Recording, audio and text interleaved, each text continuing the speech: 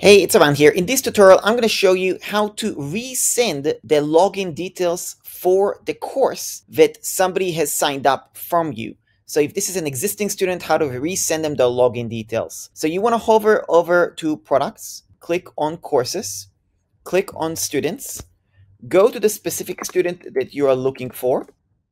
Then you would click on their email address, and then you'll see all the courses they have access to. Now you're going to hover the specific course you want to give them access, and you're going to click on resend the access email. And you will see the letter has been sent, and that's all you have to do. If you have any additional questions about Systeme.io, then there's lots of tutorials on my YouTube channel. You could see it somewhere around here.